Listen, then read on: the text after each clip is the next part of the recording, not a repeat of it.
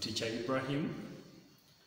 This is the 13th lesson whereby we are going to conduct the test for facts, practical, and we're going to use the second method, that is oil emulsion method.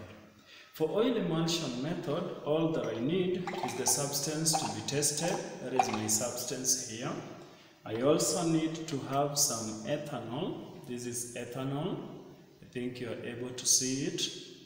And apart from ethanol, I'm also supposed to have distilled water. Procedure number 1.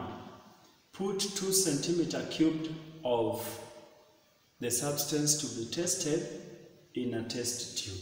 This is my test tube. This is the substance that I'm supposed to test.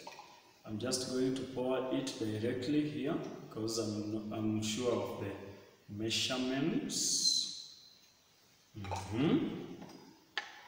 Procedure number 2, add 2 centimeter cubed of ethanol into the solution.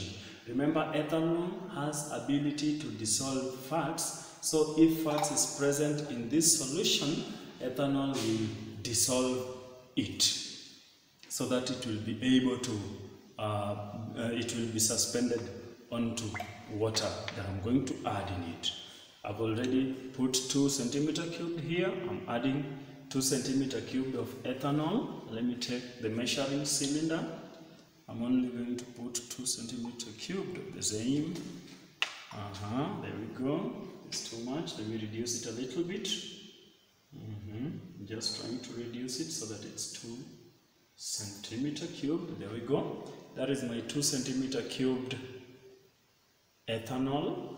I'm adding ethanol to this solution. Upon adding ethanol, I'm supposed to shake. That is procedure number 3. When that happens, ethanol is going to dissolve the fats, and it's since fats is less denser than ethanol, the ethanol is going to occupy the lower space as the fats or the oils maybe are going to occupy the upper part. Procedure number 3, add 2 centimeter cubed of distilled water. I have distilled water here. As I told you earlier, I'm going to add, let me wash it first because I've already used it. I'm adding 2 centimeter cubed of water. There we go. Let me just reduce it a little bit. Oh, that's too much. Let me add some more. Good. This is 2 centimeter cubed of water. I'm adding it to the solution. Remember, we are adding this because water is denser than fats, and ethanol is soluble in water, and when I add, ethanol is going to dissolve in the water. Remember, I'm supposed to shake, then give it time to settle. I'm giving it time to settle. Let us just see. I want you to observe what is going to happen in a very close range. Just try to see what's going to happen. When you look at this setup in a very close range, you will realize that there are 2 layers which are being formed. The bottom layer, which comprises of both water and ethanol, followed by a layer of the suspension, that is now the oil or fats which was present in the solution. Since this oil is denser than water, then it is suspended on the topmost part, hence a greasy ring is present on the upper part.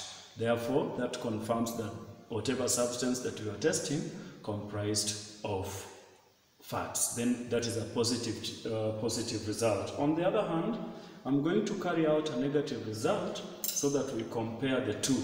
Let me just use water. Let me put 2 centimeter cubed. Let me reduce it a little bit. 2 centimeter cubed of water.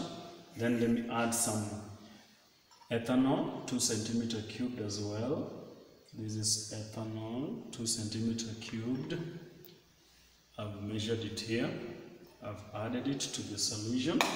Then I'm adding 2 centimeter cubed of water as well, just the way I did in the first one. Then we can see the difference. This is the negative result, while this one is a positive result.